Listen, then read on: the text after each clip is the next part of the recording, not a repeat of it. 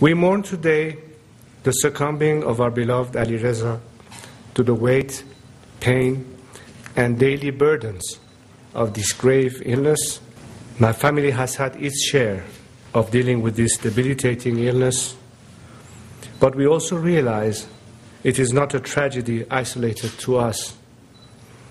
We share this with the millions around the world, particularly those in our homeland Iran, suffering from the same. We are still finalizing our plans and arrangements in terms of a memorial service, which will be shared with our friends around the world in due time. We intend to hopefully have a memorial ceremony, most likely in the Washington area, giving ample time for a lot of people who want to participate to be able to make travel arrangements. My brother left behind his final wishes, including his request for cremation and his remains to be released into the Caspian Sea.